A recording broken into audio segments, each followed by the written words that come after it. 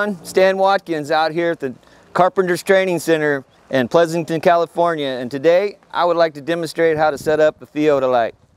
First, we have our survey point, we have our adjustable tripod legs, and we have our instrument, the Theodolite. So we're going to start with the legs. I like to take my legs, set them together in front of me, unclamp every clamp, and I like to bring it up to about just below chest level. Then I'll go ahead and I'll relock the clamps. Now I can take and put it over my survey point.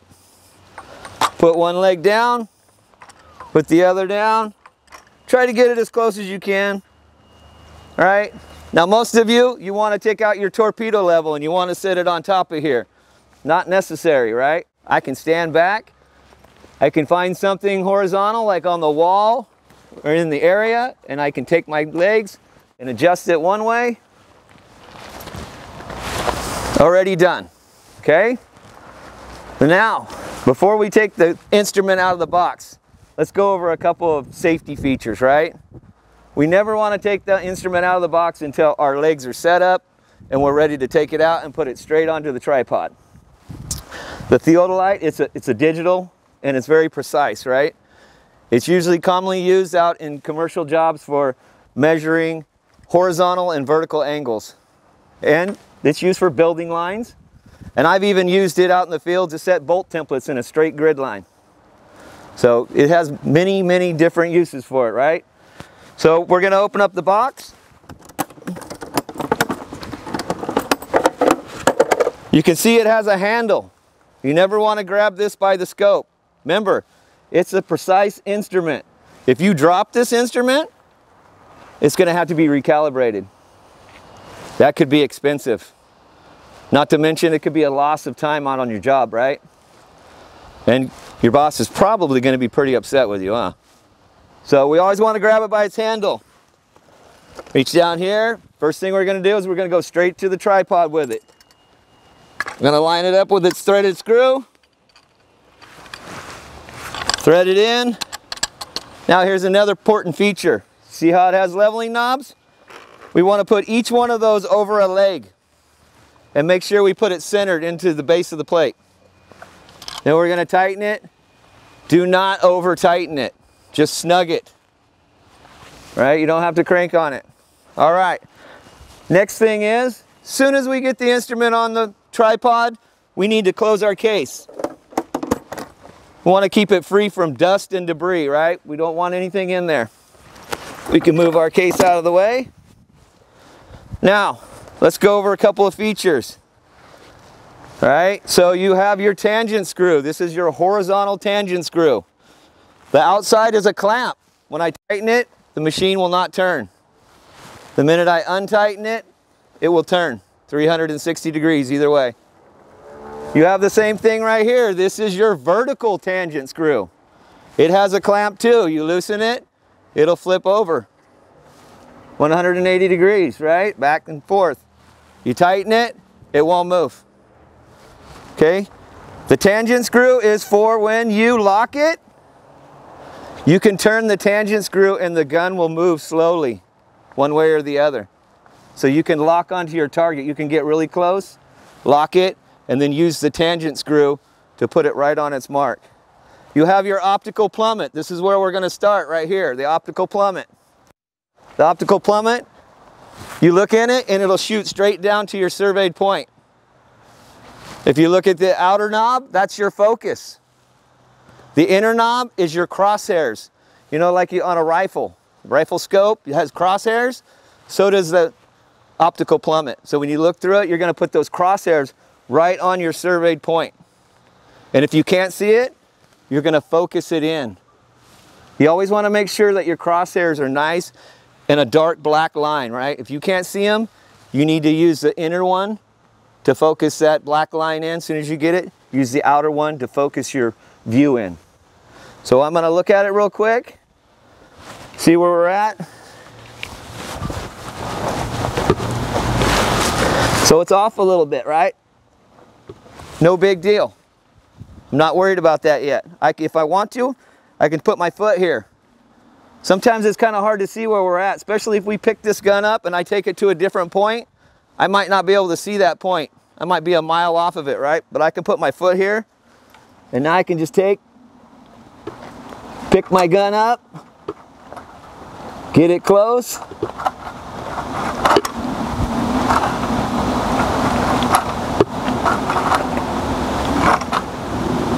Pretty close right there. Make sure it's focused in.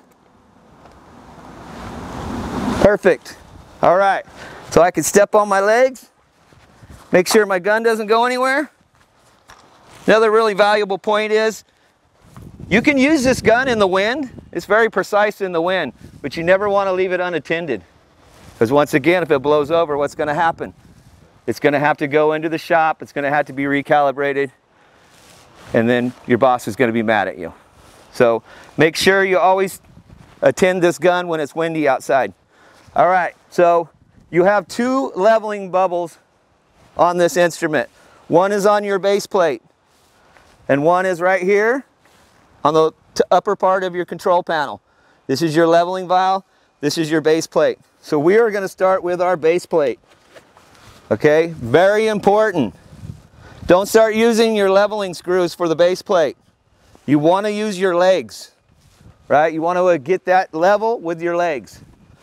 So what I like to do, I can see the bubble right here. I can see it's over this leg right here. So whatever leg it's over, that's the leg I'm going to go to.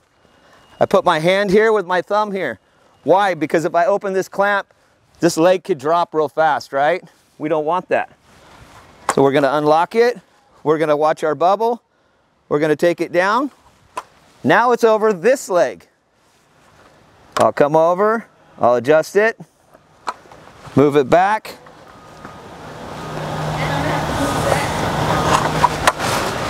And our instrument's in. The base plate is leveled by the legs only. Right?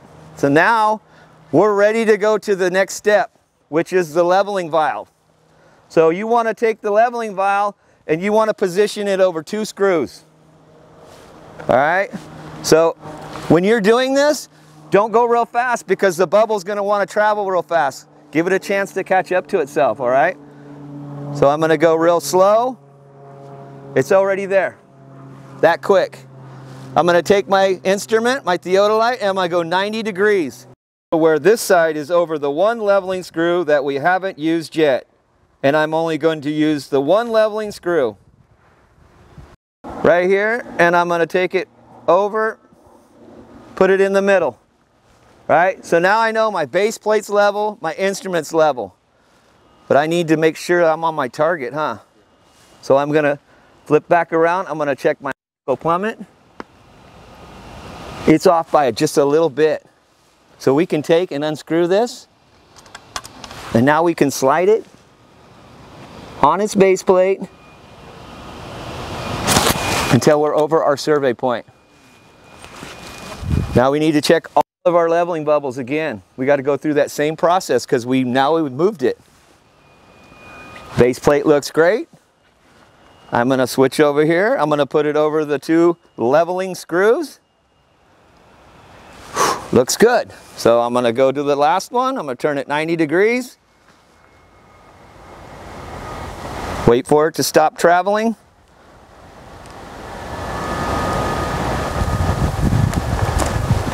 We're level. Now we need to check it again though, huh? We want to make sure we're on our point.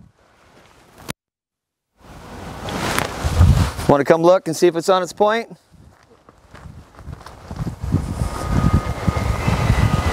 The money. All right. All right, so now you're ready to go. You would have another survey point over there. You could get your gun ready.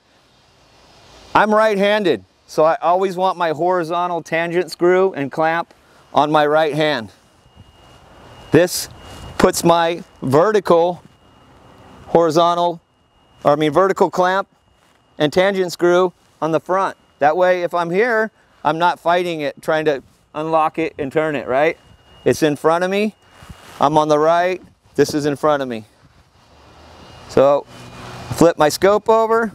You'll see right here on the top of the scope, This is an indicator that you can get close to your target with. If you look through it, it'll show a little plus, a little crosshair, so you can get close.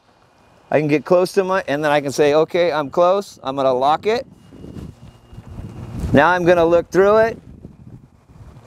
Your focus knob, this round piece right on the top turns. This is gonna focus in, just like a pair of binoculars, right? When you're using this, if you turn it one way and it doesn't focus and it stops, don't keep turning it. It's just a piece of rubber on there, it'll jam it. Right, so just turn it back to the other way. You went too far. So we're gonna get close to our target. We're gonna focus in.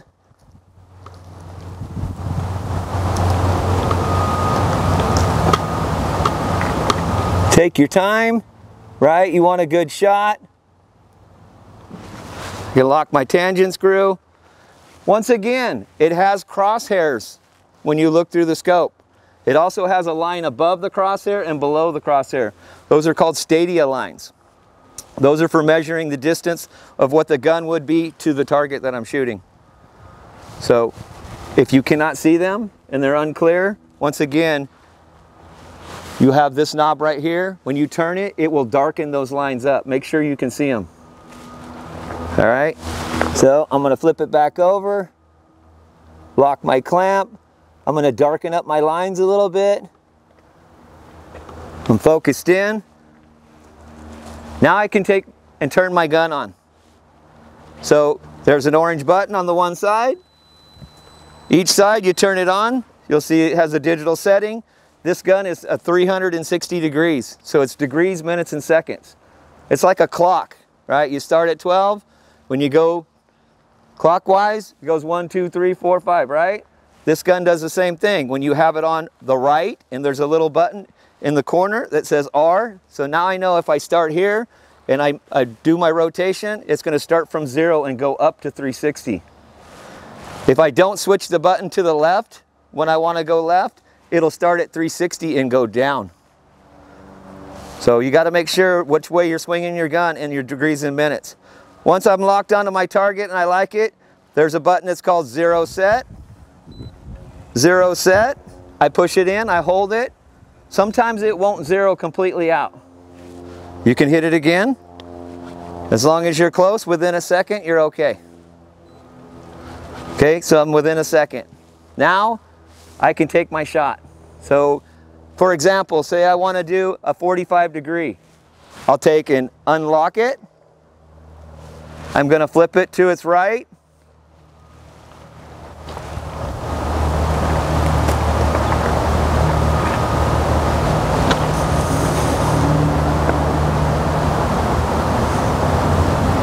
Let's do a 90, like a building corner. Once I get it close, I'm not going to be able to get it right on the money. Once I get it close, I'm going to lock it, and then I can use my tangent screw to put it right perfectly on it.